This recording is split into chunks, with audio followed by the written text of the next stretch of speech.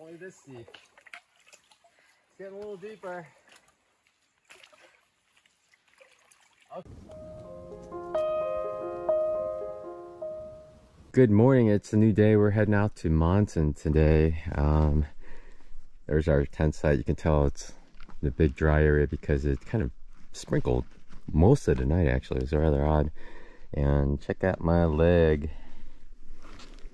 Big KT tape job to try to fend off the shin splints best we can.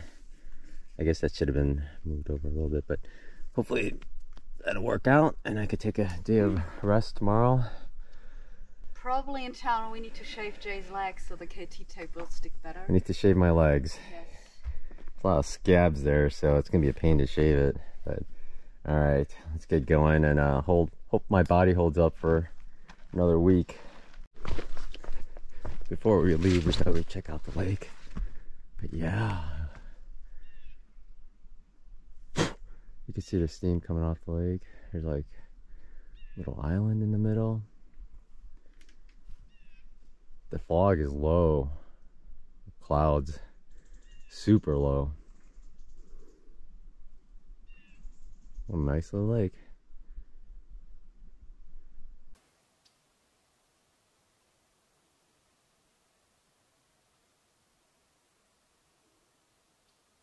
So far the shin splints are mildly painful, but they're not getting worse. I just have to really concentrate on my walking. I find if I really concentrate on my walking, using my trekking poles heavily to help support the down step on the left foot, and just concentrate, make sure I don't overstride or lift my toe up too high or something like that, I think it'll be all right. I'm not going fast at all, but it's to be expected. I just need to take it easy today so I can rest tomorrow, and hopefully it's well enough to push the next 120 miles or so. 100, yeah, and then I could rest it all I need to. But I'm gonna put this away and just concentrate on my walking and using my trekking poles again. But I think I'm only like a mile and a half in right now. It's still early, but I don't think I'll ever make these 3-mile-per-hour segments again. We're hoping to after there's some flatter sections in the 100-mile wilderness, but we'll see how that goes. See how that goes.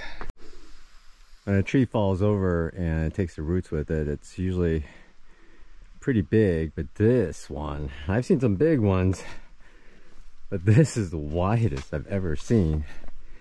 I mean, I can't even measure how wide that is. 20-30 feet. It doesn't even show the whole thing in the GoPro. It's a pretty wide lens. Huge roots, but shallow roots, but really wide. There's a trail. If you need water, the trail has plenty. I guess in a couple miles we're going to be fording a creek. People are saying it's up to mid-thigh. So we'll see. The trail is over there, but it's really deep there, so we opted to go around a little bit. It's a little shallower over here. It's still got my shorts wet a little. There's a lot of branches you gotta walk over. I know, I just take it slow so I don't trip. Yeah. But at least it's not muddy down below. And we have more. Lots more. What a wonderful day. Yeah. We were complaining about our shoes being wet for the last 3-4 days, and then we got this. Well, the shoes were finally dry. It's gonna be wet for the rest of the day. Is it this way? I see footsteps going up the mud here. You ready? Good luck, Jay. All right. Please don't fall. Wherever you poke didn't seem too deep, but hopefully I step in the right spot. Oh yeah. Only this deep. It's getting a little deeper. Okay, that's about it though. Mid-thigh.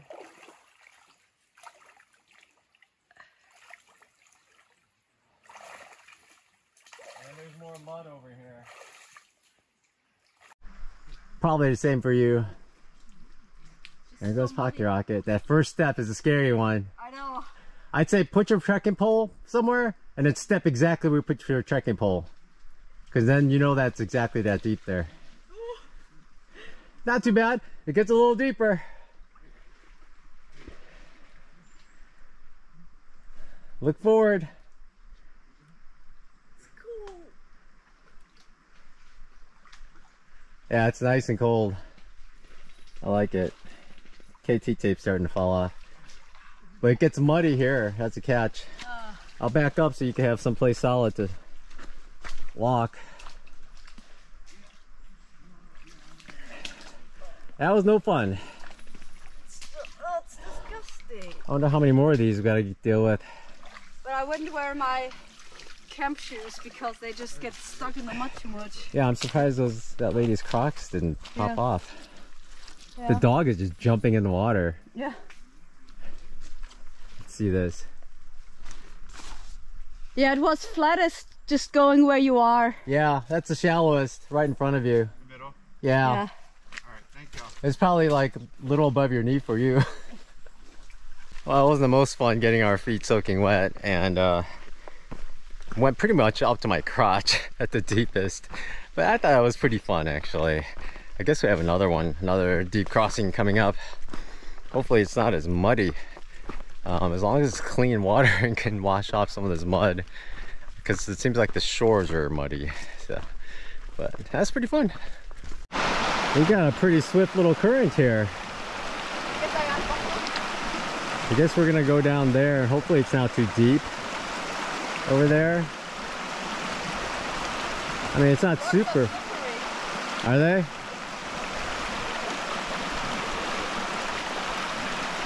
Further up, it looks really deep at the far edge. So here it looks like just down here it's shallower throughout. So I think we're gonna do that. Well, she's already started that route.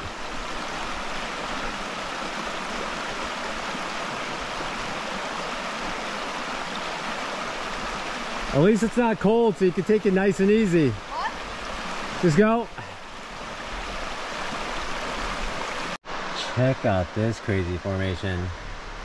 Looks like buns of cinnamon powder sprinkled all over it. It's massive. What is going on? Some of them look shiny, like they're out of the oven. Wow. I've never seen these before. They're quite unique, I gotta say. Quite. We're also seeing a lot more of these things. We believe they're coral fungus. And I thought on the TV show alone, they said they're edible. Oh, there's a slug on this little coral fungus in the middle. There's a tiny slug on it. Here's what we hope is our last sport of the day. I don't know though, who knows? Tina's gonna go for it. And then she's back. What's going on? What is that? Caterpillar on her pants? Is it a caterpillar? Oh my gosh, I thought you saw like a shark in the water or something. Worse. Worse. Oh, A caterpillar.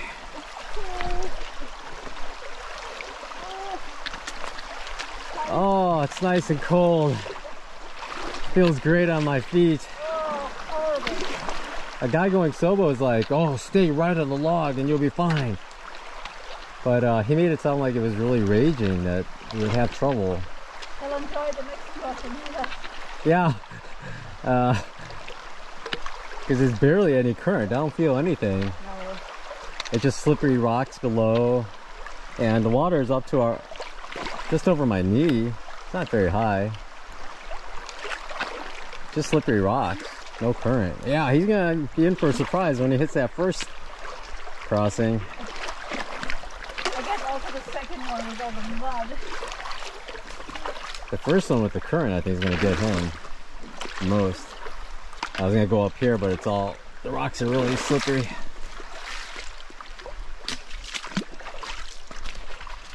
And oh yeah, the trail goes in front of Pocket Rocket. There's a sign up there.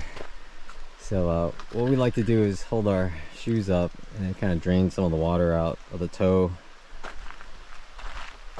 like she's doing there.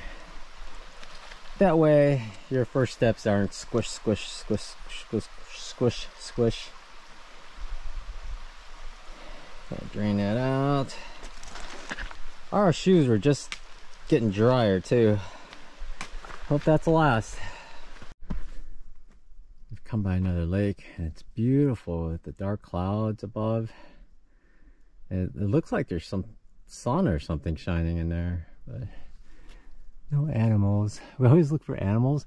There seems to be like a float over there, like an air mattress or something. You see that, Tina? What? Looks like an air mattress or something. What is that? I don't know. So, between walking through nice cool bodies of water, some KT tape, and a couple of Advil, feeling okay. It's still a little achy. I know I need to baby it, or else when Advil wears off, it's gonna hurt a lot. So, I'm pretty sure we could make it through the 100-mile wilderness and finish up Katahdin. But I'm gonna have to make some sacrifices. I'm gonna have to cut some weight. So I've decided in Monson, I'm gonna send my camera home, my Sony.